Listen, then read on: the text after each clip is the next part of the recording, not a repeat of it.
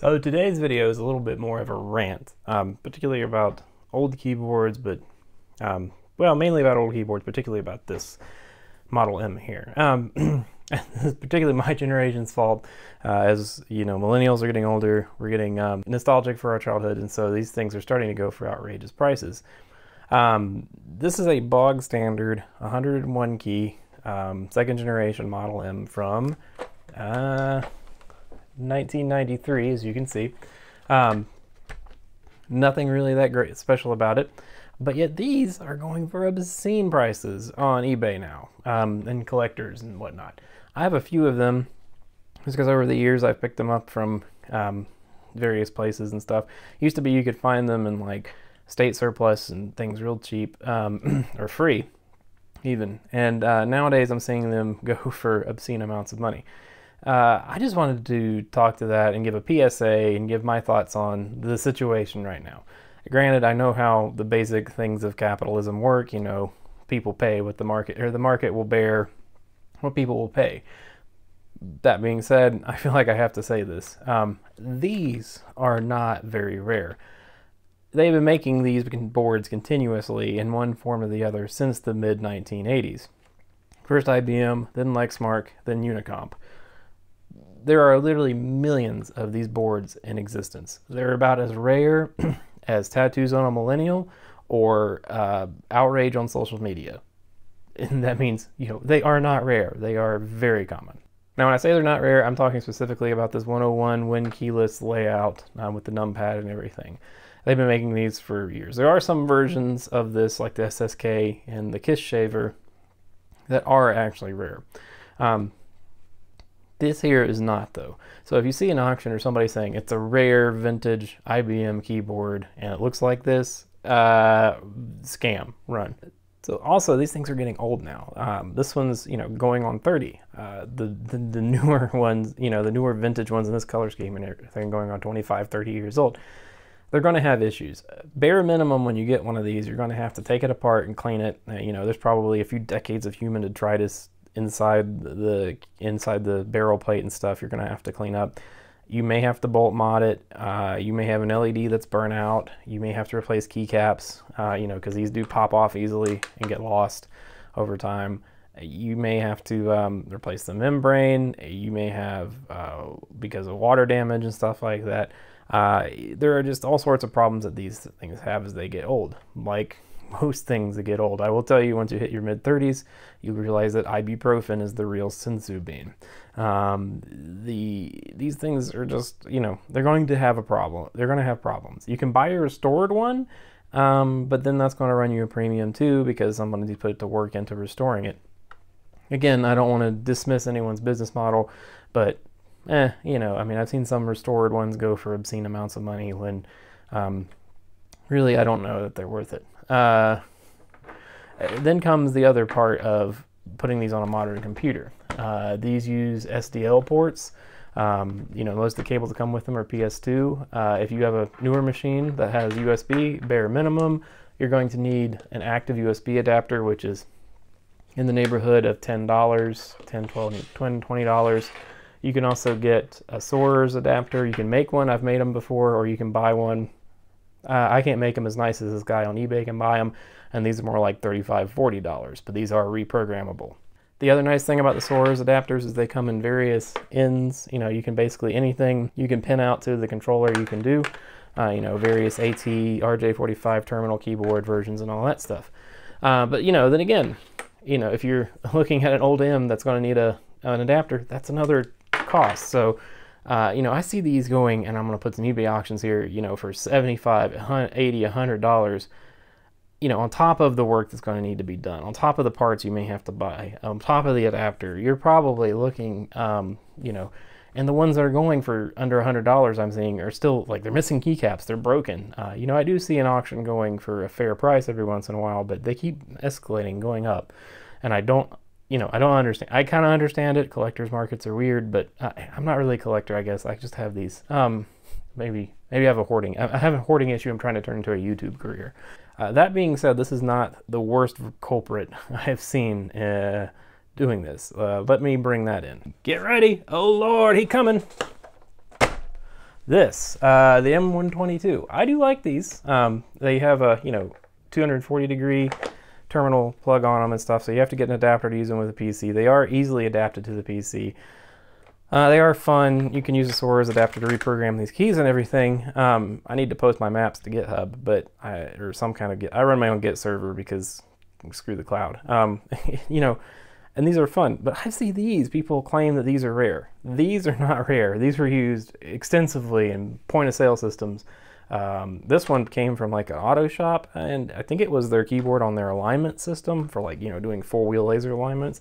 So it was covered in all kinds of grease and gubbins, and took a little bit of cleaning up. I was missing keycaps, so I added like a panic keycap and replaced some of these, scavenged these and stuff like that. Still, I think I had 20 bucks, maybe 30 in this. But I see these going for, broken, going for like 175, 100 bucks. Stop. Don't pay that much for these. They are super common.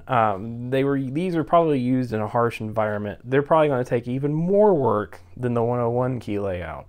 And you're definitely going to have to buy or build a Soarer's adapter on top of that. And, they are a non-standard layout, so like you're going to have to get used to a cross nav instead of a T nav. And last and here, Unicomp still sells these. You can get an M122 USB from Unicomp, I think for like $100 to $120. So, and it's USB. Granted, it's not the same feel and look and everything. Fair enough, but it is a 122 key layout that you can have today, brand new with a warranty. So, don't spend too much on these. Don't let somebody tell you if you see this listed as rare or special or something. It's not. They are super common. They're all over. Go to like tech recycling places. You'll probably see a couple. Hang around your local auto shop or like industrial area. Somebody's doing like, maybe they have like a CNC machine or something that's older and they're throwing out. It probably had this keyboard. They aren't that uncommon. It does have this thick cable though. Man, that is a nice thick cable. I like that. These do not have a replaceable cable, removable cable. It is replaceable, but it's not like a connector in the bag. You will need like an extension cord unless your desktop is right next to your keyboard.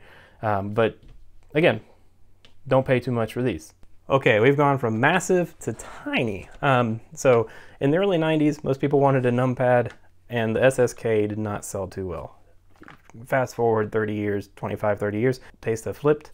Most people do not want a numpad, so these are super in demand.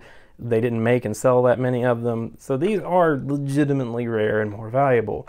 So you're gonna pay a little bit more for an original SSK.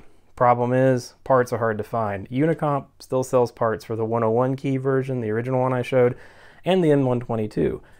Not for these. These have a different membrane, a different barrel plate. That's another thing I forgot to mention, the backing plate in the back. It's metal and will rust sometimes. These are rare, but these are becoming more collectible just because, and I mean, I'm using mine. I use this very rarely now just because I'm worried that if something happens to it, it's going to be a bear to fix because parts for it are a lot harder to find than the M122 or the 101 key version. That being said, if someone has this listed for an obscene amount of money and says it's rare, that's not a scam. That is correct. Another one like that is the Kish Saver, which is a terminal style. I don't have one, but it's a terminal style keyboard that's kind of this smaller form factor. Those are rare. There are some specific oddball ones that are rare. Industrial case, the gray cased ones, very rare, also command a premium. But these aren't the bog standard ones. These are more collector's items, I think, nowadays. And that brings me to the reason why I think these are overpriced. This is a brand new Model M. Well, not brand new. I've had it for a while and I've been using it. Made by Unicomp. You can buy it brand new today for like 104 bucks, a little bit more with shipping. It has a warranty. It's not going to need work. It comes with a modern USB plug. You can just plug into anything and go. It is a real buckling spring. These are not knockoffs, as I've seen some people call them. They are made with the same factories and stuff as the Model M of yore was. You don't get the Win keyless layout. It doesn't bother me. I'm a Linux user, so I remap these to something else. you know, they have a mylar or a vinyl backing mat instead of a rubber one like the old one, so they are a little bit more pingy. They are different, but the feel and the usability is the same. You know, I think these look better than the classic ones. I know beige is all the rage. That kind of rhymes, but you know, this black tuxedo look, I think looks pretty striking. It looks pretty good, and I think it'll, you know, age better than the beige one. The beige one looks like it's from the 90s. This looks like, you know, it could fit on anyone's desk at any time. Blue LEDs are the one complaint I have with this board.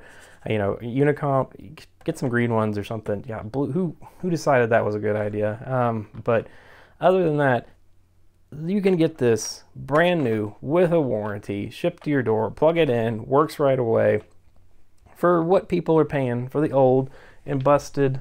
Let me grab it. Oh Lord, hang on.